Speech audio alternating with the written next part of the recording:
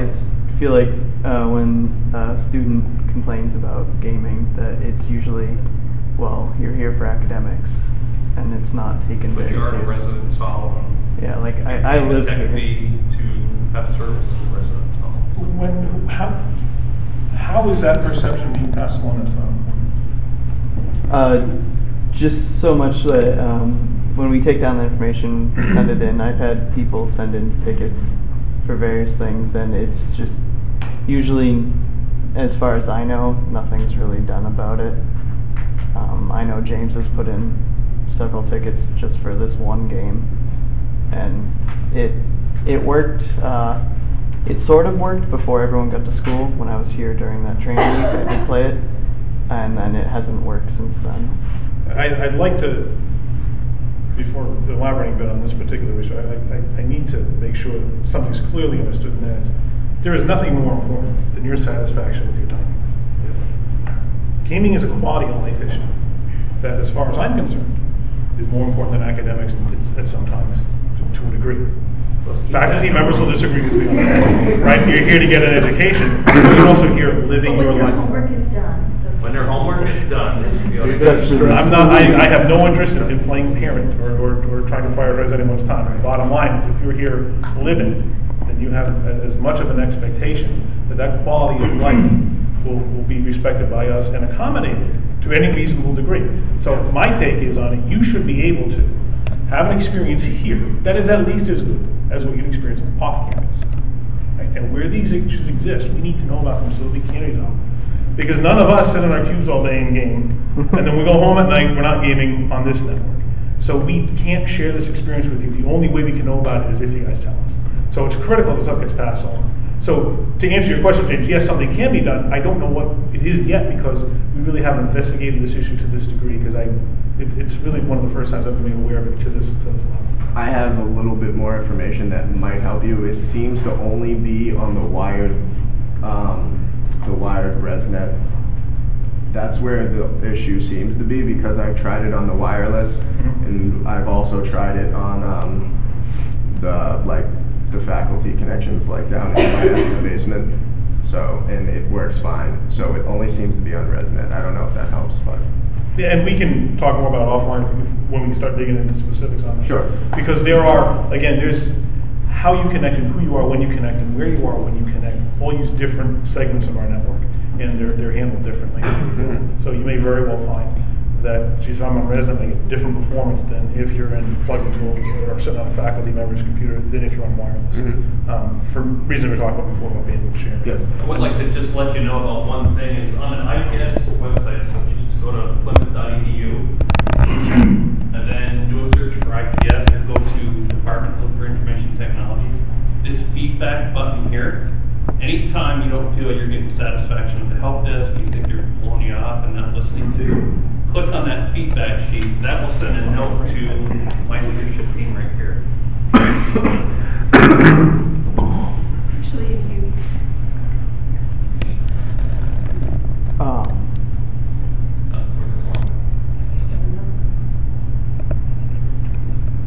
there was a form here earlier.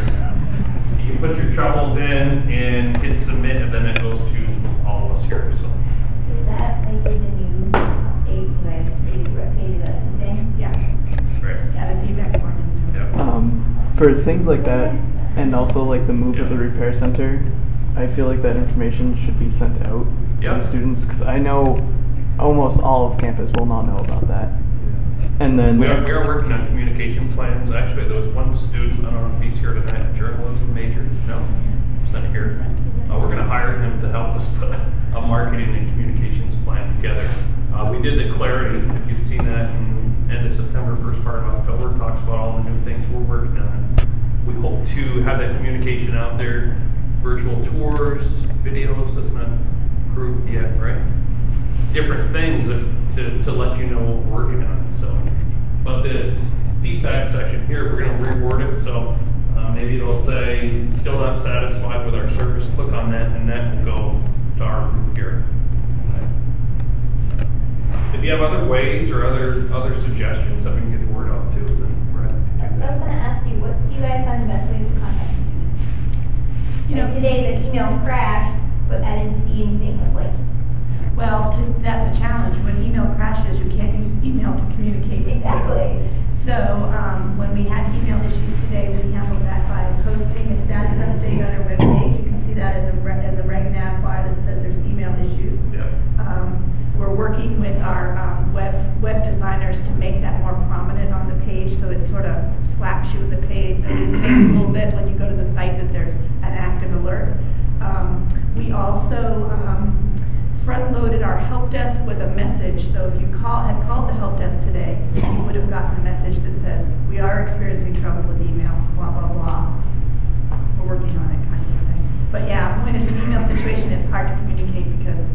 We have other systems that we're working on, looking for grant funds that, if you're in a classroom, right now we have the text messaging system, if you're familiar with that. But if your phone's in your purse or your backpack, it's off in the corner, something happens on campus, you're not going to know what's happening. So we're investigating this system, one we're looking at called Alertus, to visually alert everybody on campus if something happens. So if you're outside, we have these little boxes that just pull up.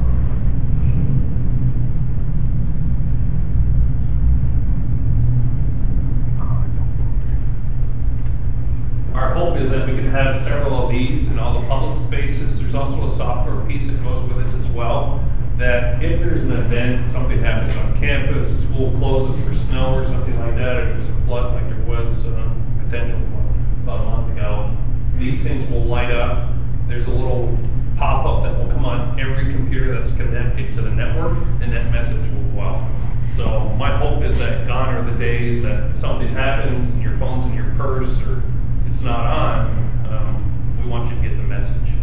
Anything happens on campus and in the community, that's our goal to get that out there. What other suggestions would you I have? have a question. Do you ever think it would be possible, like on your My Plymouth, to add an IT tab? Like you have a library tab, could you add an IT tab? Because like I now know working with Steve that you guys have a newsletter and all these other stuff that I had no clue you guys ever had, but I'm more apt to go, like, if you guys have problems, click on my IT tab. Or if you felt like, oh, something's hinky with mail, you'd go and click on the IT. I go Let me click just on talk that about and be like, the web and then be room. like, oh, you're having an IT problem.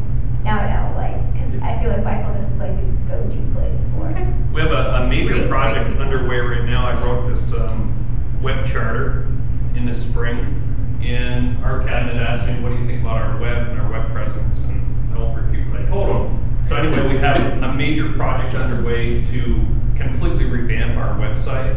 And what's done right now is a 3-phase project. The first phase is done, a complete refresh, new paint job to the home page and the admissions site.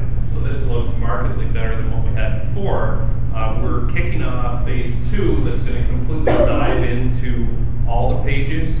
And I was amazed myself to learn how many pages there actually are on our web server. Can I repeat that? Sure. Any guesses how many pages, web pages, there are? About 194,000 separate pages. Well, each one of you have the ability to create a page. Yeah. But anyway, it's an exorbitant number of pages that we really need to dive into, clean it up, make it better. The main page of my page that I have ideas for is also in need of repair. There's way too many tabs across the top. There's way too much information here. You can't find things easily. I don't think I ever looked at that My News tab. I haven't looked at it. So we need your input on that. We have a new web advisory group that there's also students that are a part of. And this phase 2 of the web is going to dive into a lot of these different pages to make it more usable. This is scary. You want to find something that's it's hard to find things. So. I just have a quick question about My Plymouth. Yeah. Why is it that like every day I have to log in like 30 times? Like at my old school, like it would just stay logged in like 24 hours. Is that just for security, like so your roommates or like you don't leave it on accidentally, or?